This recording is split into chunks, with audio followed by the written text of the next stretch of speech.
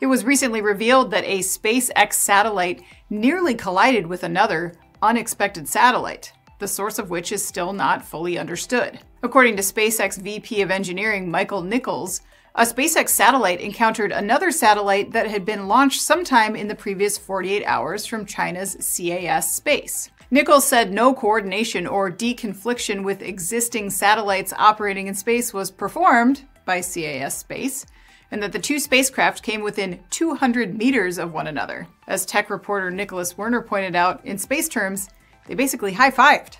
Unfortunately, understanding the source of this satellite isn't as simple as pointing to China.